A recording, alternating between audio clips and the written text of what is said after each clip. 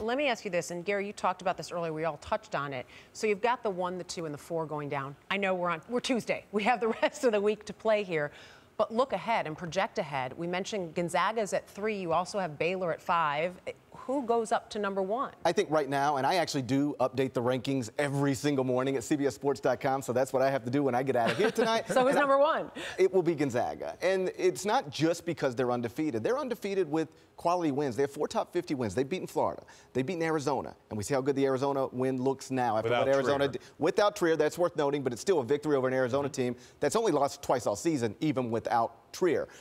They beat Iowa State. They beat St. Mary's. They've got quality wins. They got a 0 in the loss column. They're also rated number 1 in the reputable computer formulas. They're a deserving top-ranked team, even if I know there's going to be some pushback because people typically don't accept them as the best team in the country, even if the resume suggests they deserve a 1 ranking. Yeah, and the numbers point to Gonzaga as the number 1, but I'm still a believer in Villanova. You know, even though they lost, I just keep going back and watching what they did last year and having the senior leadership on that team and what Josh Hart has turned into. I can't bet against Jay Wright. So when Gonzaga might be number 1 on paper, in our hearts, it's Villanova.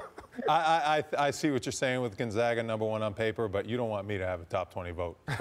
I would be blowing up everyone's. My number 1 team would be Arizona. To me, with Trier back, they're the best team in the country, hands down, after that win at UCLA. I might even put UCLA number 2 because they had a win at Kentucky. You look at their talent pool and who they have on their team. I might even put Oregon number 3.